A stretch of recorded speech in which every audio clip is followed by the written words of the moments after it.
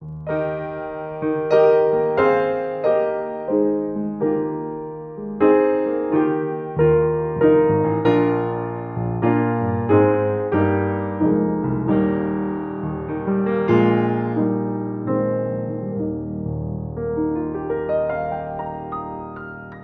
morning and welcome to our God's Word for Today devotional. And let me read to you Acts chapter 26, verse 1 to 8, which will be the text or the verses that we are going to learn some biblical principles to live by, especially for today. So Agrippa said to Paul, "You have permission to speak for yourself." Then Paul stretched out his hand and made his defense. "I consider myself fortunate that it is before you, King Agrippa, I am going to make my defense today against all the accusations of the Jews, especially because you are familiar with all the customs and controversies of the Jews. Therefore, I beg you to listen to me patiently. My manner of life from my youth, spent from the beginning among my own nation and in Jerusalem, is known by all the Jews. They have known for a long time, if they are willing to testify, that according to the strictest party of our religion, I have lived as a Pharisee. And now I stand here on trial because of my hope in the promise made by God to our fathers, to which our 12 tribes hope to attain, as they earnestly worship night and day. And for this hope I am accused by Jews. O King, why is it thought incredible by any of you that God raises the dead?" Now, Paul had again another opportunity to testify. And in this case, he was before King Agrippa. And he found this very fortunate. Now, this is the third time he proclaimed his testimony. Earlier, he testified to the same accusation before the court of the Sanhedrin in Jerusalem and before Festus here in Caesarea Maritima. So this is the third time. And again, Paul's previous manner of life was known according to him, because he was not just a Pharisee. He was one of the strictest and most religious who practiced it. He championed being a Pharisee. We know that because he wrote in Philippians chapter 3, verse 4 to 6 to the church of Philippi, and this was what he said: "Though I myself have reason for confidence in the flesh also, if anyone else thinks he has reason for confidence in the flesh, I have more. Circumcised on the 8th day of the people of Israel, of the tribe of Benjamin, a Hebrew of Hebrews, as to the law, a Pharisee, as to zeal, a persecutor of the church, as to righteousness under the law, blameless." In other words, Paul has embraced the religion of the Pharisees unreservedly and jealously. As a proof of his zeal, he said here he persecuted the church. He ran after to those who followed the Lord Jesus Christ. And what was the reason why he was a persecutor, why he was so zealous about persecuting the Christians? Later, he explained to Timothy in 1 Timothy chapter 1, verse 12 to 16. Let me read this. He said to Timothy, "I thank him who has given me strength, Christ Jesus our Lord, because he judged me faithful, appointing me to his service. Though formerly I was a blasphemer, persecutor, and insolent opponent, but I received mercy because I had acted ignorantly in unbelief. And the grace of our Lord overflowed for me with the faith and love that are in Christ Jesus. The saying is trustworthy and deserving of all acceptance, that Christ came into the world to save sinners, of whom I am the foremost. But I received mercy for this reason, that in me, as the foremost, Jesus Christ might display his perfect patience as an example to those who were to believe in him for eternal life." Now, Paul mentioned to Timothy that although he was a blasphemer, persecutor, an insolent or arrogant opponent of Christianity, he received mercy because he acted ignorantly in unbelief. Paul knew that his heart was sincere before his conversion. He was sincere, but sincerely wrong. He was sincere to his religion. He was sincere that what he did in killing and persecuting the followers of the Lord Jesus Christ was the right thing for him to do because he believed a lie. He was deceived to think that that was right.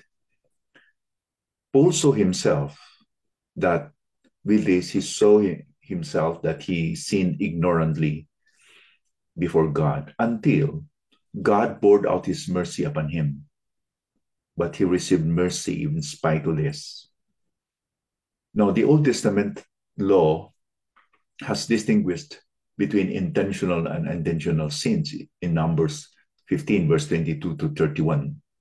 Evidently, here, when Paul said this to Timothy, that he acted in unbelief, but he obtained mercy, Paul did not deserve God's mercy. God provided his mercy to him with nothing good he could give to God, or with nothing good that God could receive or obtain from his life. When in fact, he was a persecutor. He was an enemy of the people of God.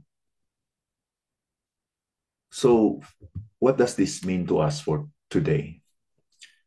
It means that it is only out of God's mercy alone that, like Paul, we will know Jesus and obtain that hope.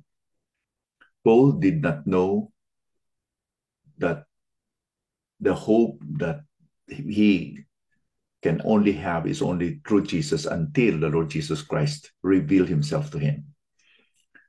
And this hope is the fulfillment in the promise made by God to the fathers, to which the 12 tribes hope to attain, which they worship day and night with the hope, which they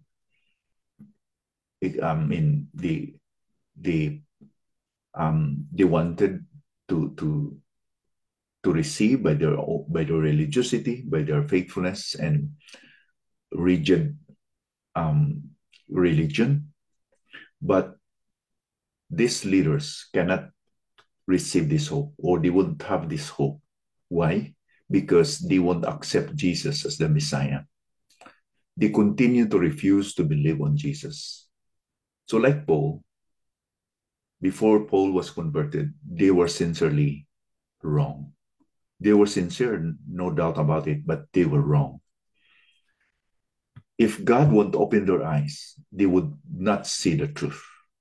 Until and unless that would happen, that God will open their eyes, they will never see the truth. They will be groping in the dark. And that's the sad state of everyone who is an unbeliever, because their eyes are blinded. According to Paul in 2 Corinthians chapter 4, verse 4, that the God of this world has blinded the eyes of people, of the unbelievers, that they will not see the light of the gospel. In the Gospels, especially in John chapter 8, Jesus said to the Jews who had believed him, remember, there were many Jews who did not believe on the Lord Jesus Christ, but there were others also who believed him. So he said to those who believed him, if you abide in my word, you are truly my disciples.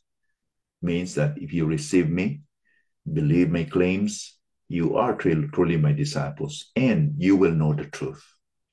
Belief will lead us to understand the truth, and this truth will set us free. John chapter 8, verse 32. So it all starts with belief. When Paul believed on the Lord Jesus Christ, his eyes were open. Her eyes saw everything, that he was deceived, he believed a lie, and it changed his life 180 degrees. He became a follower of the Lord Jesus Christ, and he has this hope. He was persecuted for this hope. He was willing to die because of this hope.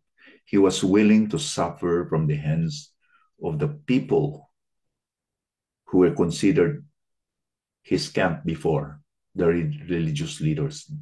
He was one among them. But now he became their topmost enemy because he believed in the Lord Jesus Christ. And he didn't care whether he's going to suffer because he knew that this was the right path.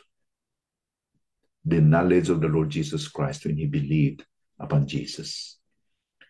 So it's really an interesting thing to note how Paul had changed completely because he met the Lord Jesus Christ personally. How about you?